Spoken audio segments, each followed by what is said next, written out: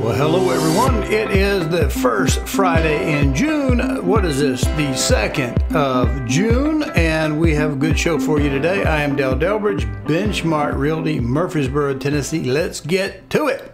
If you like this content, please go to CallDelToSell.com, find the tab that says on YouTube, click it, and it'll open up a page of QR codes. There you can use a smartphone to scan and get to the YouTube page, or you can just mouse over and click it on a PC.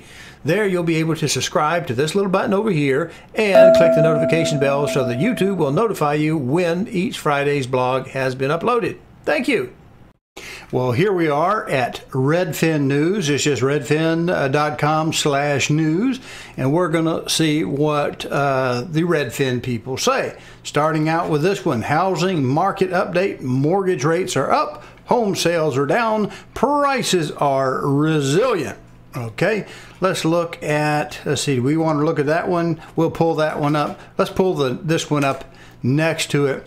Investor home purchases fell a record 49% year over year first quarter. All right, well, that's good to know. And then we had that outpaced a 41% drop in overall home purchases. Investors retreating as rise in interest rates and falling home values shrank potential profits. Right here, still investors bought up to 18% of the homes that were sold. That's down from a peak of 20% a year earlier, but is higher than pre-pandemic levels. All right, let's go back one. Debt ceiling crisis will hit the housing market like a hurricane. Let's check this one right here. Out of town moves have fallen 6% from a year ago, compared with a 17% drop for in-town moves. Now let's talk about that briefly. Now, if we fall out of town is only by 6% and in town is 17%, then we're still seeing a pretty good migration out of some of those areas, because whatever's bringing people out of their home cities and states, they're likely to have a more complex flavor in that particular stew that's bringing them to that conclusion, and they're coming out. And it's only down 6% from a year over year.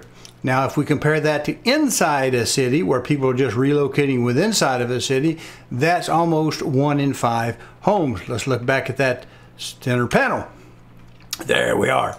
So it's going to tell us that fewer home buyers are looking to move to a different part of the country, but the drop-off isn't as big as those remaining close to home. Isn't that what I just said?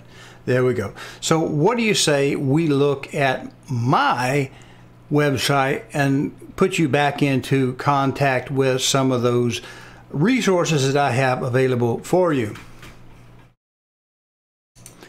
Here we are at my page. This is my website, CallDelToSell.com. 1 L in Del. Pop it in there and it should bring you to this. We have MLS at a glance and live data. If you want local information, like it says, Murfreesboro, Lascassas, Rockville, and Rutherford, that is for single family 3-2s. All of these are for single family 3-2s. Brentwood, Nolensville, Williamson County North, single family. Or if you just want to see the entire MLS unfiltered, we'll pop that up and see what it says.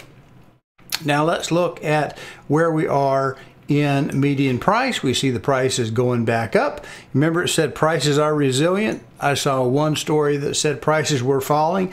Not in our area. They're getting back up almost to where they were at their peak in June of 2022. So we're down a little bit. If you want to do 385 and figure that to 400, that's only 15 off. And 15 out of 400, that's a quarter of 15. That'd be what, 3.5%? So we're only down 3.5% if I did that mentally correct in my head. New listings, we're still running short, but we're gaining a little ground. Homes for sale, actually they dropped down. And here's the thing. If homes for sale is decreasing and new listings are increasing, what does that tell you about the relationship from the two in the moving on our market? Month supply of homes, we're still running about 3 months. That's pretty good. Median days on market, you see how this is dropping right back down? 10 days in May for the entire Middle Tennessee little MLS that we have here. The dollar volume is going back up. median price per square foot is at $214, going over here to the peak at $217. We're essentially where we were a year ago today. Closed sales are beginning to come back up. People are deciding to get off the fence and get on the job, and pending sales are coming back up as well. So I think that is my 3x3 matrix of prices. And what does that tell you? That we're not like the rest of the United States for the most part. We are an outlier, and we're doing pretty good compared to, what do they say, off 40 some odd percent, and then we're looking at down 17% around town, but yet the state move to moves are only down a little bit. What does that tell you? Well, I think it tells you that people are still moving into some areas and they're moving out of other areas. Where are they coming? I think a lot of them are coming to Middle Tennessee because they do what? They call Del to sell.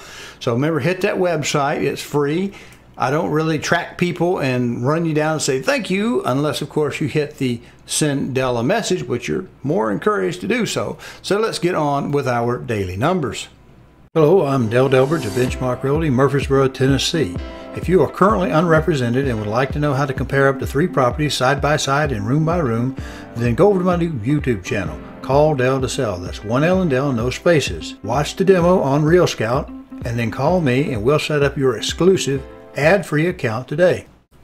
All right, we're back in the Studio K, and I do have a number here. This was from last week, Friday. We closed at 7.14% on the daily average that Mortgage News Daily has. Today, close of business, we had dropped down. We're going back up as of today. We're at 6.90, so we're better than we were last week, but we reversed.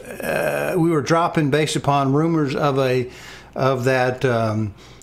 debt ceiling thing and negotiation on cutting spending. We've now seen it. Looks like we're going back up on the rates. So we'll put that aside and we'll look at last week's numbers. And according to the holy grail of running tallies, 526.23, we had 16,611 in the opportunities. That was up over the previous period. We were 4,441 in the under contract still showing, and we remained unchanged at the integer level of the ratio between those two at 27%. This week, 6/2/23, we have 16,440, and that's down. We have 4293 in the under contract still showing. That's also down, and the integer ratio fell to 26%, one level from there. So there we are. I think we're doing okay. I think we're doing better than the nation, and I think there's reason for hope.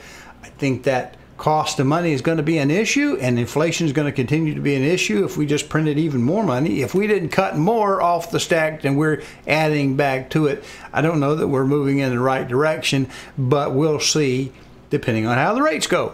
We wish you a great and beautiful weekend, and we'll see you next week.